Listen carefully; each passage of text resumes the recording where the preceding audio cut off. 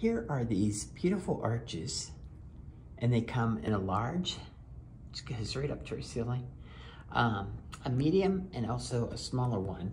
The medium would actually be one less of these posts than the small one, but I wanted like a large and like a higher medium. And what I like about them is they're easy to put together. These are little twist things that are already on there.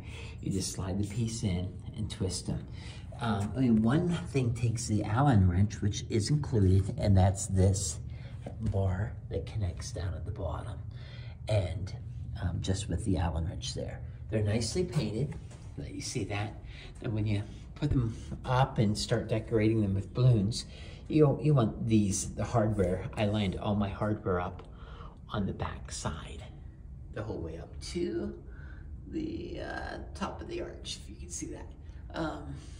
There we go, right up there to the top of the arch. So when you look at it from the front then, it just all looks super nice and super flush. I like that. You can see that there, the whole way up to the top of the ceiling. They're very sturdy. If you're using these outside, you would want to drill a hole and put a stake down. That would be very possible. These are metal, so I'm sure that would work just fine if you were using these outside. But I really like them. I think they look great, and I like how you can rearrange the sizes too. And the one pack has the 3 sizes in it, so you have a large, a medium, and a small. Just remember that medium is a little bit smaller in this one because I used 2 of the poles right here that go into the small one. So the small one would come to about there on the, without that. So, so there they are. I love it just for 2.